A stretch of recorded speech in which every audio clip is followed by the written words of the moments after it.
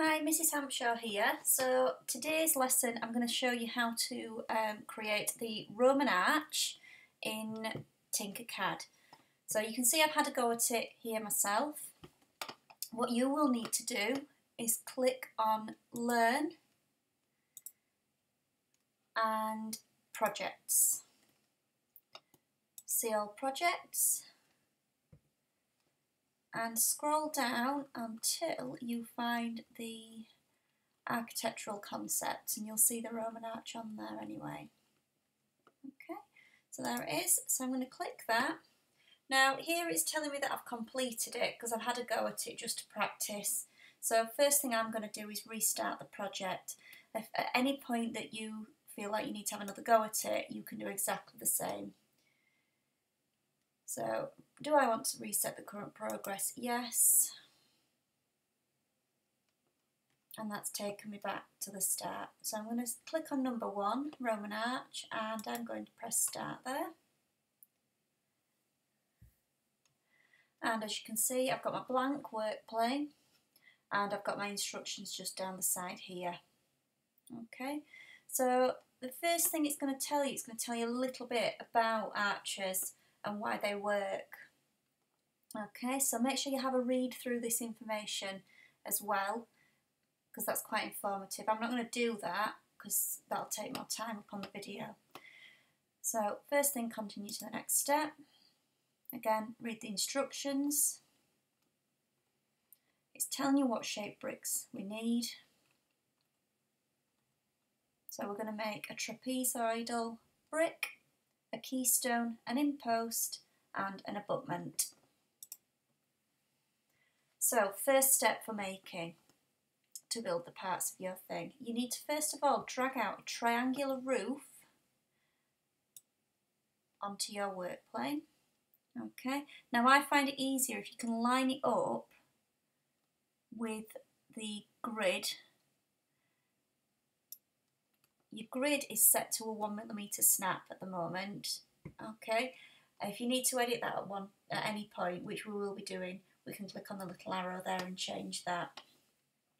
Alright, so first thing we need to do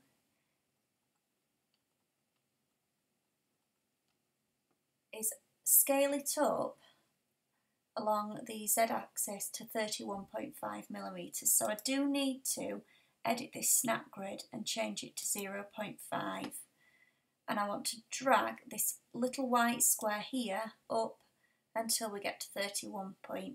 Take up a little bit, and that's right. Okay.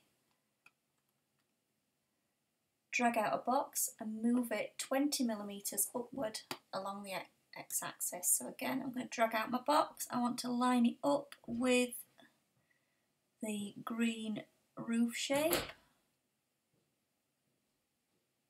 just like that. I'm going to change it to a hole, and then I'm going to drag that up using the little black cone by 20mm. I'm leaving it there. Okay.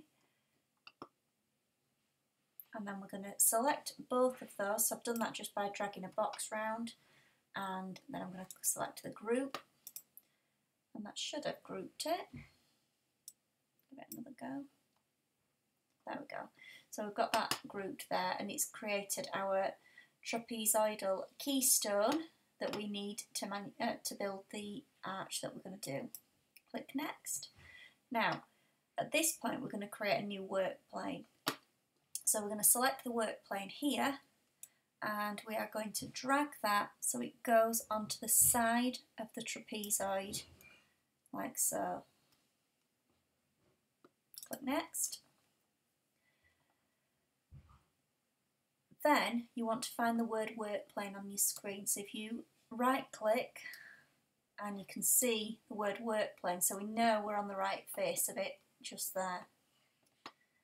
Okay, we're going to drag another box onto that work plane and line it up as best we can with our trapezoid that we've already got, and then we're going to align it to the lowest limit. So I'm going to move our viewpoint to the side a little bit here, I'm going to select the red box and I'm going to select the green trapezoid. I'm going to click the Align tool and I want to click this lowest point here, and I'm also going to centre them to make sure that they're central to each other. Okay.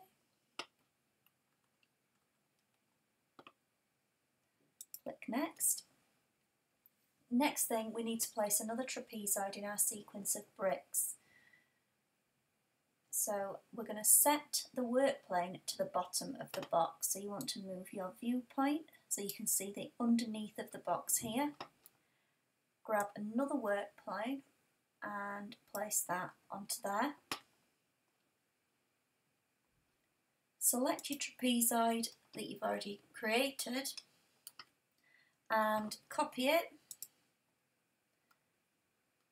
and then paste it. Excuse me. Then we're going to mirror it. So I've clicked the mirror part here and we want to look at the arrows.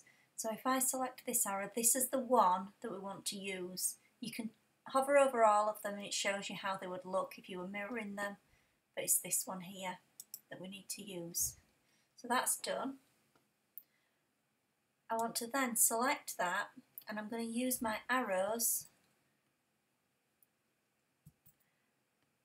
and I'm going to move that along the work plane until it aligns with the other side of the red block, like so. And you can just check, see if they're aligned there. And that looks pretty good.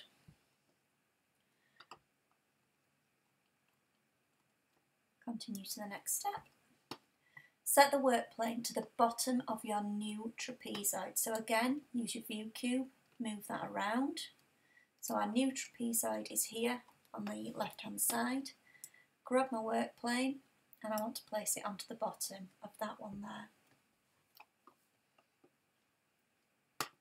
Then we're going to select our original box and our original trapezoid. We're going to group those two. And then we're going to copy them and we're going to paste them.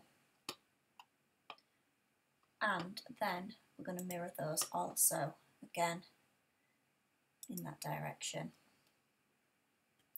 Move that along again. Using your arrow tool, you can do this quickly and it keeps it in line. So I'm just using the left arrow tool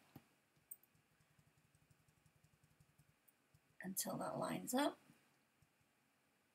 And that looks pretty okay.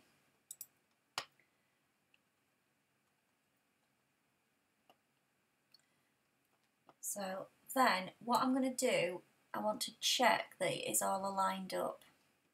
So I'm going to get it into a position where I can see, and I'm going to use my mouse and just see whether it is aligned well. And you can see if you're going closely, I've got some gaps there.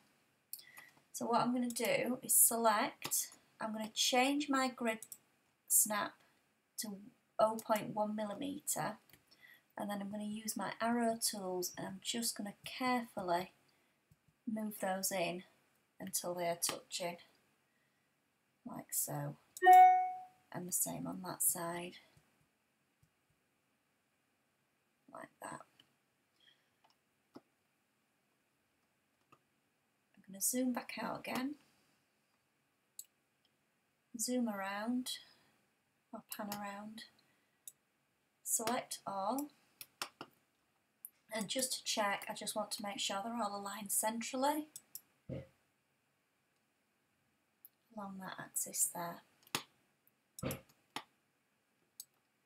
And you can just check that by panning around. It's important that you do that to make sure that it works in the end.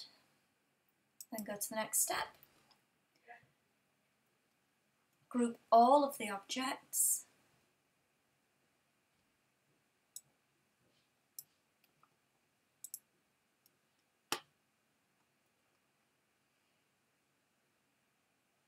and then reset the work plane. Now to do that, if you grab your work plane and drag it into any white space, it will take you back to the original one. Continue to the next step. Then we need to ungroup our parts again, and you'll see why in a moment. So that's your ungroup tool. Ungroup all of them completely. That shouldn't have happened. So I'm just going to regroup that one to take that back down like so. Then we want to ungroup everything but the original keystone, like that. You want to copy it, paste it, mirror it,